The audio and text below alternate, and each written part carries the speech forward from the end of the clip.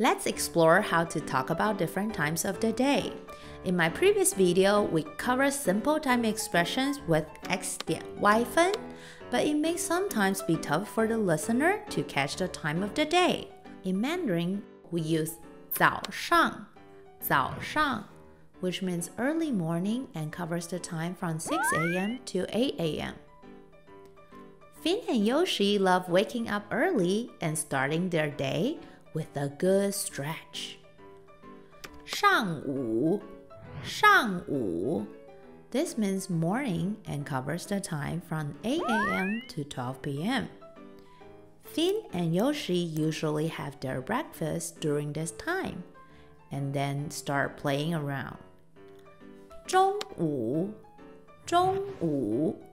This refers to noon or 12 p.m. Finn and Yoshi love to nap during this time.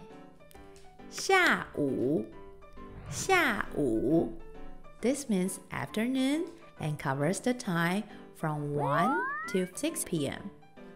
Finn and Yoshi often stare outside the window for hours at a time. 晚上, 晚上. This refers to evening and covers the time from 6 p.m. to 12 a.m. Finn and Yoshi usually have their dinner during this time and then settle down for some cuddles and a movie. But what if you need to talk about a time that falls outside of these ranges?